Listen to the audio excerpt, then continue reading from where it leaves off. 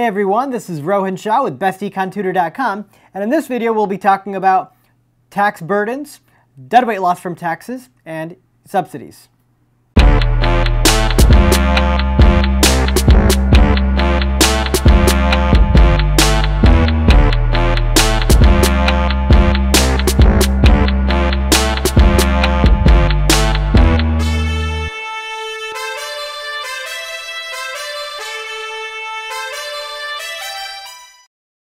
So, let's now look at what would happen if there was a $3 per unit tax on a market.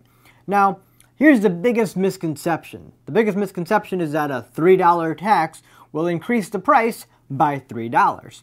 That's not the case, and let's see why. So, to really understand what happens when a tax is imposed on a market, let's think of what the supply curve really means. So, supply is really another word for marginal cost, meaning the cost of one extra item. Now, suppose that the business has to pay the government $3 for every item that they sell. Really what's happening is your cost of production goes up by $3 per unit. So really what needs to happen for a tax to be represented here is that the supply curve needs to move upwards by $3, because again the y-axis here is measured in dollars. So it needs to move up by $3 at every point to represent that shift. So to put that in, technically notice that's a decrease in supply. It's a leftward shift, even though it's moving up. It's really left. It's a decrease in supply, but to get the units correct, we need to move it up. So every single point, so for example, this point is 100, 10. It's now going to become 100, 13. This point, which is 80, 9, is now going to be 80, 12, right? Because 9 plus the $3 tax. So 80, 12, and so on. So technically, as long as you make 2 points, that's enough for you to draw the new, you could just draw the new supply curve, but really you can move every point that you're given if you want. So this is the new supply curve with the tax. Now, a couple things. Notice that this is parallel to the old supply curve, but notice that the new intersection between supply and demand is at 80, 12. So one thing to notice here is that the equilibrium price didn't go up by the full $3. It went from 10 up to 12. So it was only a $2 increase in price when the tax was $3. So another thing to notice is that it wasn't even an equal burden. So let's first talk about burden of tax. Even though we assume for all these problems that the producer directly pays the government, doesn't mean that they actually have all the burden of the tax. That might seem strange, but here's the thing.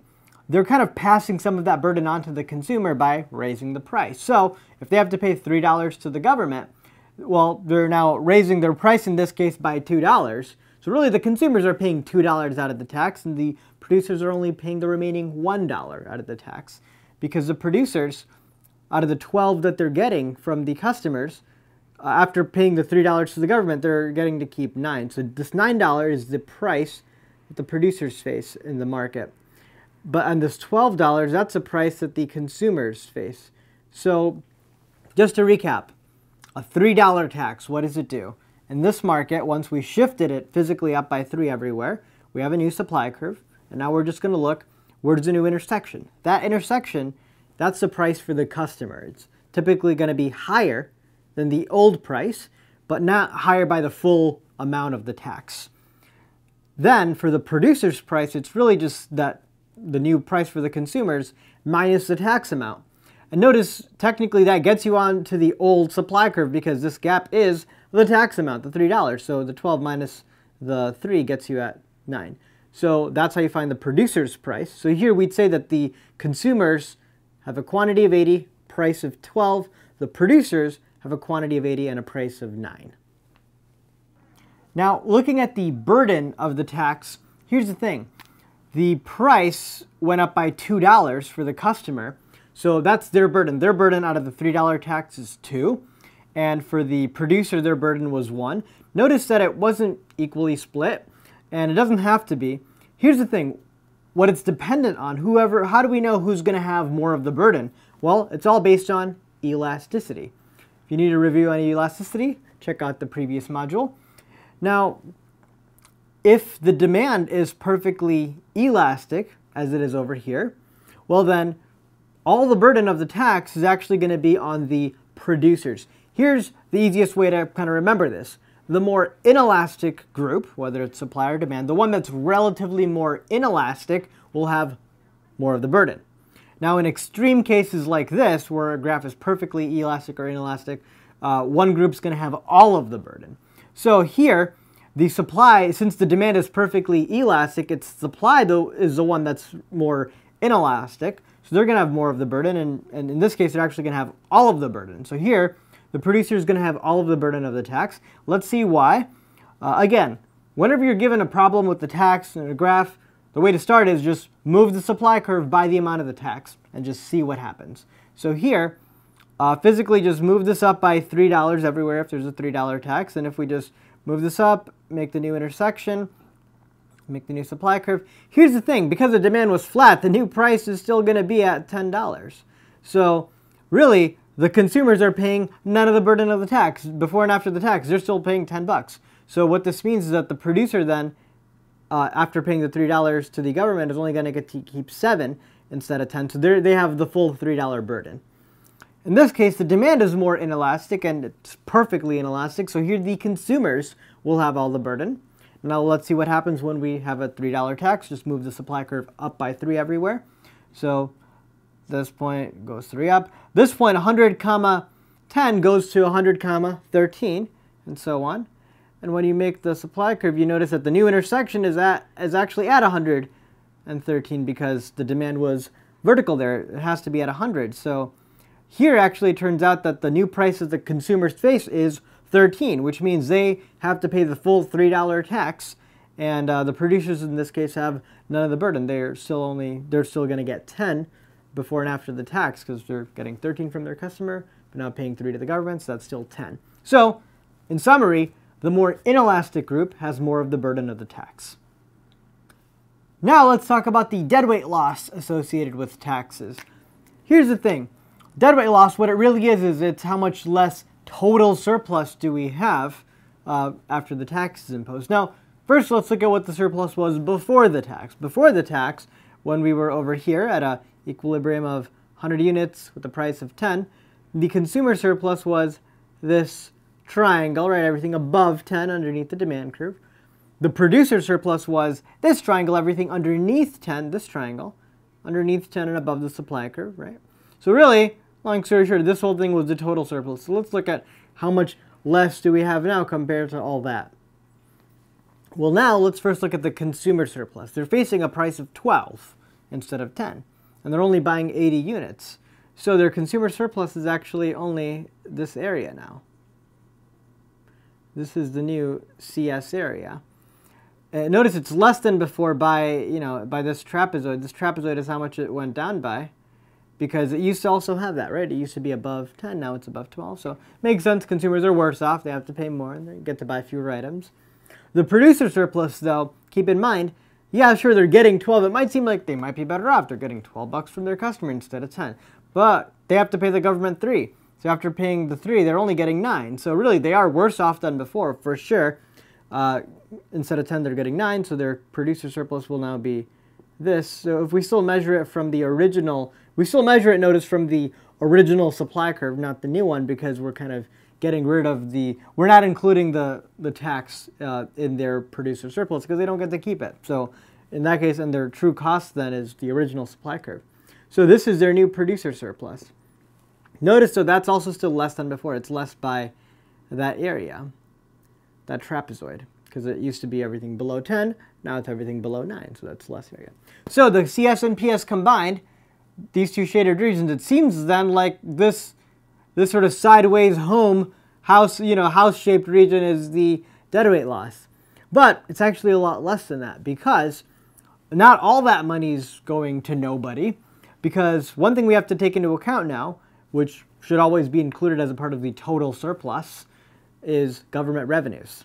So the total surplus for society includes CSPS and any government revenues.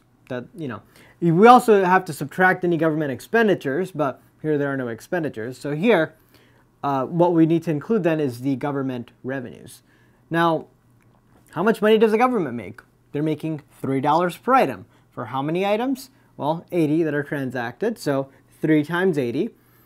Now, we could look at that as this rectangle, because this rectangle over here has a height of 3, right? The gap between the two supply curves is the per unit tax of $3 times this quantity. So literally this length times width is the government revenue, G. So when you take all that into account, if you look at how much is shaded, compared to before when we had all this, we still have a little bit less area. So notice, even though the government gets money, it always gets less than how much CS and PS combined went down by, and that's why there's still going to be this area that we don't capture, and that's deadweight loss here. This triangle is deadweight loss. So now let's look at what happens when there's a subsidy. Now, for those of you who don't know, a subsidy is the polar opposite of a tax. So a tax is when you have to give the government money for making an item, but a subsidy is when the government gives you money if you make an item. So let's say there's a $4 subsidy in this market. Now what happens is, instead of the supply curve, which is the cost of making the item, right, marginal cost, instead of that being higher costs, now it's like it costs you less to make the item because the government's paying for part of it. So the supply curve moves downward physically by the amount of the subsidy. Now, technically that's an increase in supply because it's moving to the right, but to measure it accurately, you want to shift it downward. So what we're going to do is, every point we're going to move it down by the $4. So, for example, this point, 100, 10, is going to now be 100, 6, just 4 down. This other point on the supply curve, 130, 12, is going to be 130, 8, and so on. So we're going to shift that over here. So this is the new supply curve. And notice that the intersection now between supply and demand is over here. So that means that the new price is going to be $8 that the customer pays. So the customer's price for the customer, is $8. Notice that that's less than what they used to pay. So instead of 10, they're now only paying 8, which means that they're better off. But not by, their price didn't go down by the full $4 subsidy. So just like with the tax, it's kind of split. So the consumers are better off because they're only paying $8 and they're buying 130 items. But the producers, let's see, they're getting only 8 from their customers now, but they're also getting 4 from the government. So 8 plus 4 is 12. So that's the producer's price. The price for the producers is $12 instead of 10. So now, to look at what happens as far as CS and PS and how those change, well, let's see. As you'll see, they're going to overlap a little bit, so it's easier to just focus on the change in CS and change in PS rather than the new level of it. So let's just look at how much CS changes by. The CS, old CS used to be this much, right? Everything above $10 underneath the demand. But now, since they're only paying 8, it's everything above 8. So it goes up, increases by this much. This is the increase in the consumer surplus, increase in CS. Now to look at the increase in producer surplus, well, let's ignore this shaded region for now. So the old producer surplus, if you can visualize it, used to be this much, right? Everything below 10 above the original supply curve. And now it's everything below 12 because they're getting more money. So everything below here and above that. So that's going to increase by this amount.